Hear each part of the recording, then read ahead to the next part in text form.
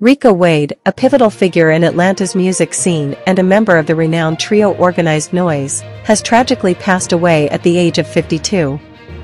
His death has sent shockwaves through fans, particularly those who revered his work as a producer for Outkast. The news of Wade's passing emerged following an emotional tribute shared by close friend Killer Mike on Instagram. In his heartfelt message, posted on Saturday, April 13, Mike expressed profound sorrow and extended his prayers to Wade's wife, children, and the entire family. He reminisced about Wade's mentorship, friendship, and the invaluable role he played within the Dungeon family, a collective of artists in Atlanta. The Instagram post garnered an overwhelming response from fans, who mourned Wade's loss and celebrated his immense contributions to Atlanta's music culture. Many expressed disbelief and sadness, highlighting Wade's influence and legacy.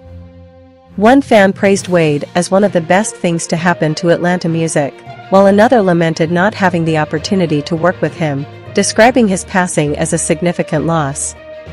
As of now, the details surrounding Wade's death, including the exact date and cause, remain undisclosed, leaving fans and the music community grappling with grief and unanswered questions.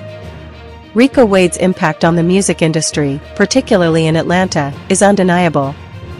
His talent, mentorship, and collaborative spirit have left an indelible mark, and his legacy will continue to inspire artists and fans alike for years to come.